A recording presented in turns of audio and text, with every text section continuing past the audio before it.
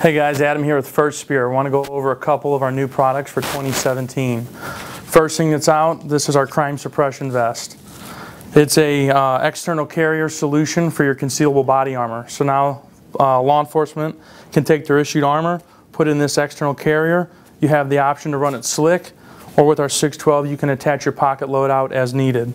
Front and rear loop placards so you can put your identifiers. And you have your tube cummerbund, internal belly band. Comes in all your standard duty colors: black, coyote, blue, and manatee gray. That is a crime suppression vest. Next thing we got is we're re-bringing out the old classic of the sniper drag bag. We do two different variants of this, the standard and the long. The standard version is going to accommodate any stocked and scoped 20-inch rifle or below, and the long version will accommodate any 24-inch full stocked and scoped rifle as well. Tire bag's made in 1,000 denier nylon.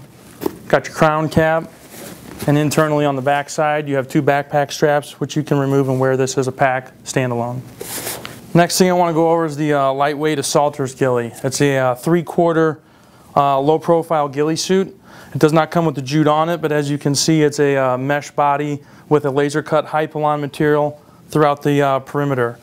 Attaching this, you're going to have a 2-inch belly band around the waist, as well as elastic retention straps on your shoulders. This is a generous cut, so it's designed to go over the top of your carrier or your kit, as well as your helmet.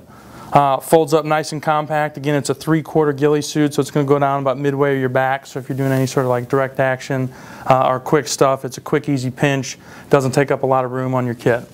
All right, next thing I want to go over is our glove line. We have 3 different gloves. We have our operator's inner glove, the contact glove, and the over glove. Both the contact and the inner glove are a goatskin palm. The gloves are touchscreen compatible. The inner glove's a little bit thinner profile than the contact glove.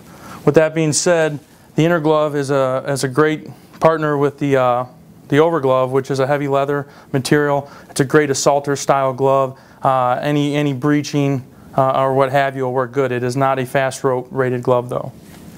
All right guys, last thing I want to go over is our new apparel line coming out this year. It's all in wool. The wool series of clothing has a couple different pieces, starting with the field shirt, offered in both a short and long sleeve. It's just a base layer merino wool. Moving up from there, we have a mid shirt and the hoodlum. The hoodlum is going to have a hooded option, front pockets, full zip, thumb retention on the sleeves. The other mid layer is a 3/4 zip non-hooded version. After that, we're going to move up to the whoopee, which is the top of the line, full insulated.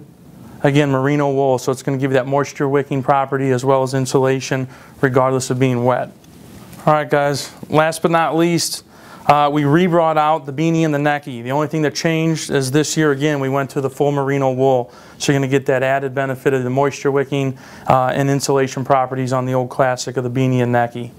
All the other new stuff, be sure to go onto the website firstspear.com and check out all the good stuff that's out 2017. Thanks guys.